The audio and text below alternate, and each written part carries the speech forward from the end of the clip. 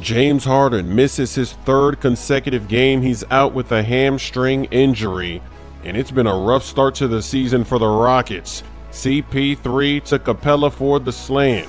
Look at those moves from CP3. He's dancing. Then he's going to pump fake, fakes the pass, and then lets it fly. Splash! Oh, he missed it. He did all of that just to miss. He got everybody excited, and then he couldn't drop it. Caris LeVert, oh baby! Finishes with the left hand. What a season he's having. Dudley hands it off to the big fella who throws it down. It's the Nets with the lead over the Rockets. It's not looking good. CP3 again. This time it drops. Why couldn't you do that last time? That would have been the highlight of the month. CP3 shot clock cheese to end the first half. Second half, more CP3. He finds Melo for three.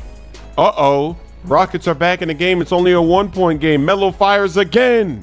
Nothing but net. They take the lead finally in the third quarter to end the third. More shot clock cheese.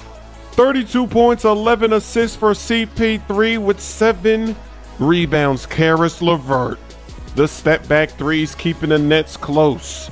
The Nets have been competing in every game. They seem to lose games, but at least they're competing. Carmelo knocks down another one from behind the line. He's feeling it tonight. 2 minutes. Eric Gordon comes off the screen, finds his way to a layup somehow, some way. Rockets win. This poor guy. I've never seen somebody get hit with that many combos in a fight. I had to let him go. He's not going to survive. I mean, what is he going to do out there if he let me throw a 20-punch combo on him? This is the Wild Wild West, and I am going to be a savage, but that guy, I mean, that's just pathetic. Just let him go.